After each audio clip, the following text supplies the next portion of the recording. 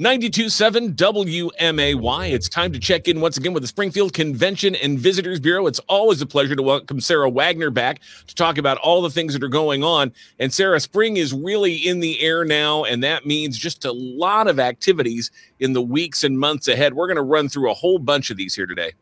Absolutely. So we are super excited at Visit Springfield and the Springfield Convention and Visitors Bureau to be back at full speed.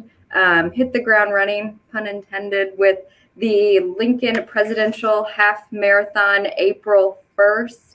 So that's a great event. So definitely, if you're into running, come out and enjoy that. I would be watching on the sidelines because I can't do a half marathon, but that's a great one. We also see so many attractions opening up again. We're really kicking off in April. We see the grand opening weekend of the Route 66 Drive-In, April 7th and 8th.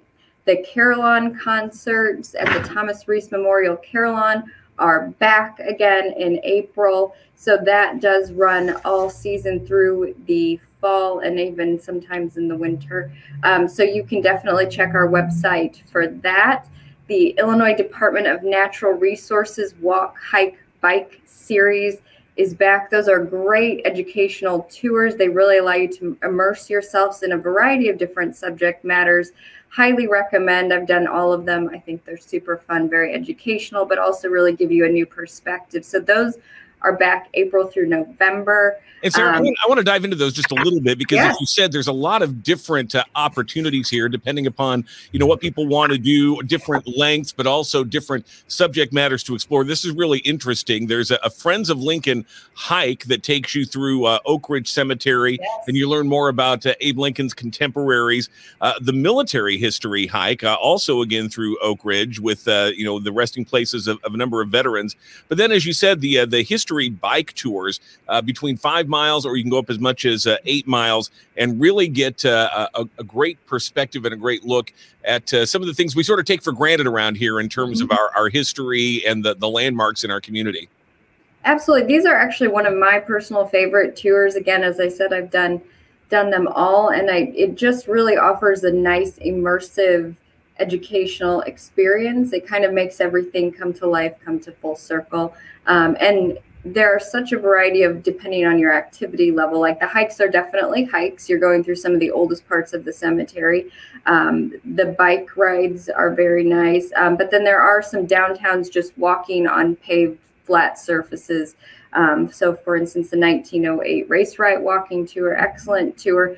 It is not as intense as the hike through the cemetery. So lots of different opportunities. Yeah, 60 to 90 minutes. So again, people with lots of different skill and ability levels can find something that they will really enjoy.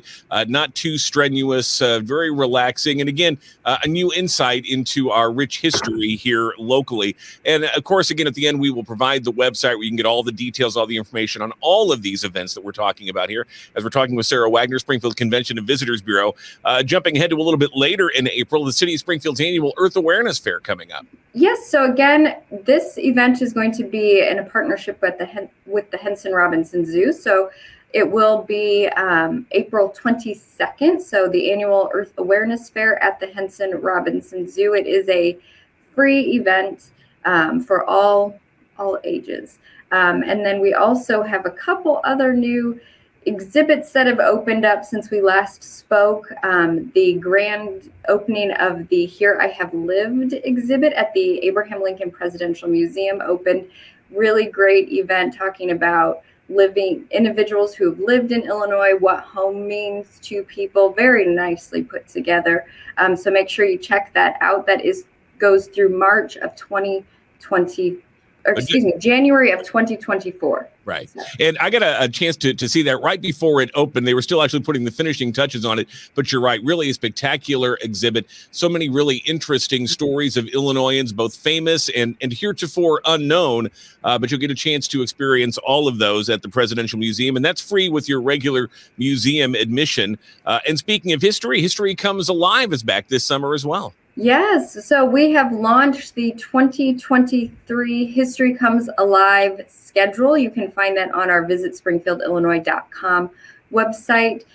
will be in partnership with a lot of our key major Abraham Lincoln sites attractions, but also our Route 66 sites. It's a very diverse schedule, so make sure you check that out. We are also offering a free shuttle to New Salem on Saturday morning, so that's a really great option for travelers coming in who don't have a way to get out there. So they can book that, and then any remaining seats will be allocated on a first-come, first-served basis that Saturday morning. And then one of the most exciting things for 2023 is the giant slide for the first time in history at the Illinois State Fairgrounds will be open seasonally, weather permitting, from May to August. So we're really excited about that. Individuals can come on Saturday, so it's just Saturday, but you can slide down Route 66. As you know, the Illinois State Fair, well, you might not know, the Illinois State Fairgrounds are on Route 66, so we put a big giant Route 66 shield on the giant slide. You can slide down it. It's a lot of fun. I promise you won't want to do it just once. Well, it's one of my favorite things, going all the way back to childhood. And even though I would love if they could put it in an elevator someday, because that's a long climb up those stairs. It is but it's definitely worth it. That trip down the slide.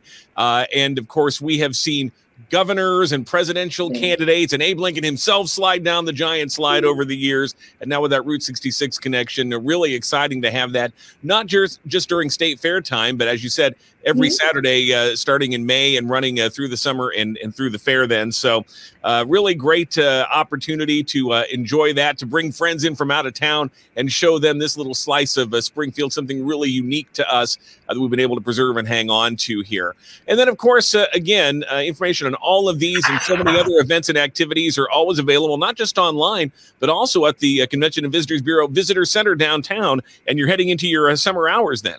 Yes, we are. So again, you can always find this information online at visitspringfieldillinois.com. You can follow us on social media at Visit Springfield, or you can visit us at the Springfield Visitor Center. We are in the Lincoln Herndon Law Office building in downtown Springfield, 1 South Old State Capitol Plaza, and we are entering our spring summer hours, and so you can find us open Monday through Saturday, 9 a.m. to 4:30. So again, Monday through Saturday, 9 a.m. to 4:30 p.m. And we are happy to give you any information, whether you're a visitor or you're a local. We definitely encourage you to come.